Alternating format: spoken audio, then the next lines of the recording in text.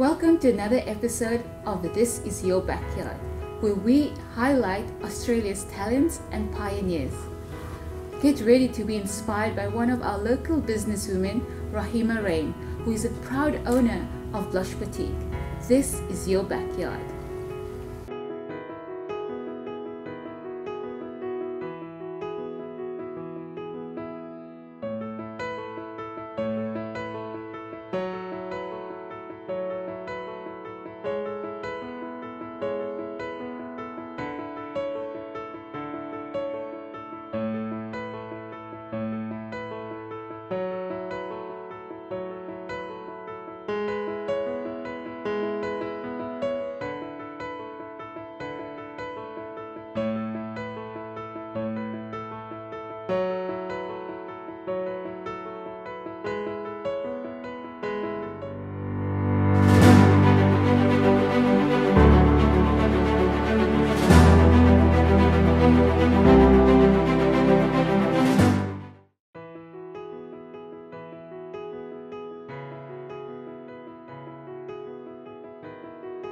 My name is Raheema Rane. I own Blush Boutique.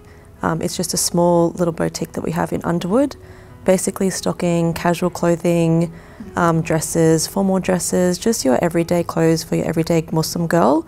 Not just Muslim girls, we cater to non-Muslims as well, and a lot of new hijabis that are coming up that want to wear the hijab, the young teens. Yeah, so we stock quite a wide range. You cater for every age? We cater for every age, yeah, like our youngest customer could be 10 and our oldest could be 80. So we love the fact that we get to meet new faces and we get to dress all different bodies and all different ages, and yeah, we really love doing it.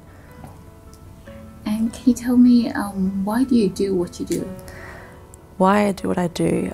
Basically, I came back from Sydney a couple of years ago, and I realised that in Brisbane we don't have much here for the Muslim community.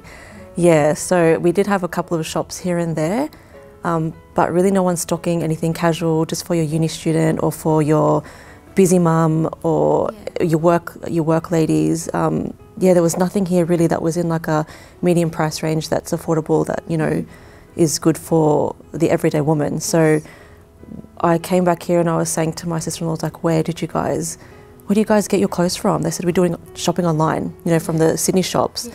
But then the problem with that was when everybody sort of got it online, it wasn't the right fit or the right cut. So I said, well, I can do this. I want to do this for our community because, well, I need this. So I'm assuming everybody else does as well. So that's where it came from.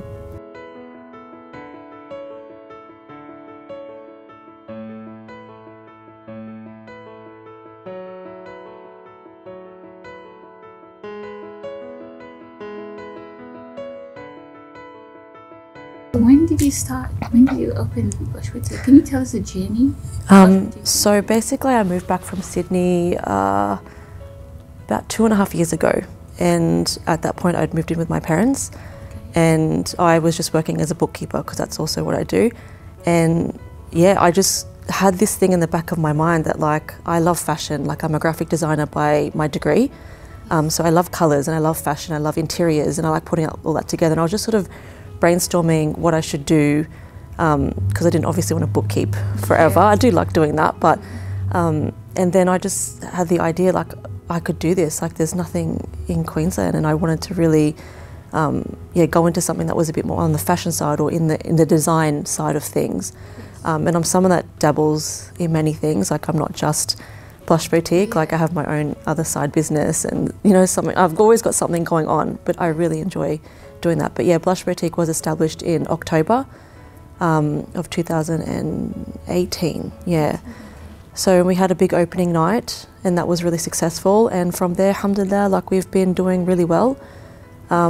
We've had a steady flow, and we got hit with the COVID at that point, and we still managed to sort of get through that, come out strong on the other side. And yeah, for now it's just about getting exposure for our business mostly now. And just getting our name out there in the community.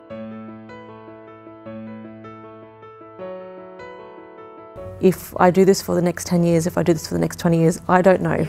For me, I'm someone that will always look for new opportunities or other opportunities, but I feel like it's going to be around, Blush Boutique will be around for a while, even if it's a mantle that I pass on to someone else in the future.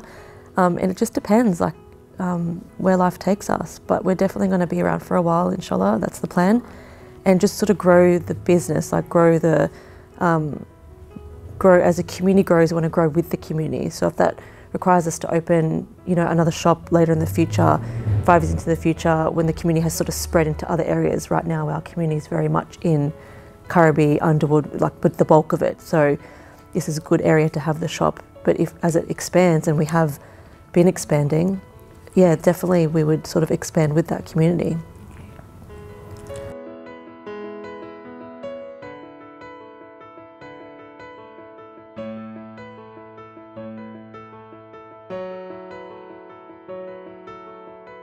Still have your career, you can still have your family, you know, multitask and have your children, have your husband.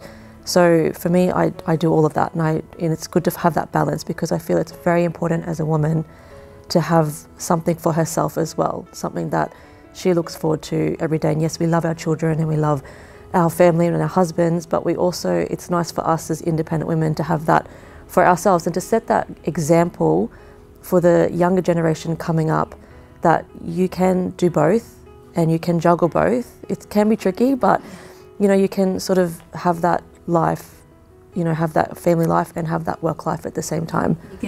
You can be who you are, besides the mother, besides the wife, besides the... And I've always found that having that balance as a mother and being yourself as well. Like I love my child to death. Yes. I would do anything for her, but I'm also still a person. Yeah. You know, I also still want to have some, you know, we fit together. Yeah, we fit together. You know, like she has her life and I have my life, and she's a person, I'm a person, but we sort of fit together and we, you know, bounce off each other that way. Like I haven't just given up my whole life for my child, and she is my whole world, but I also do other things that sort of balance that out for myself as well. And I really enjoy that. I enjoy having that work-life balance.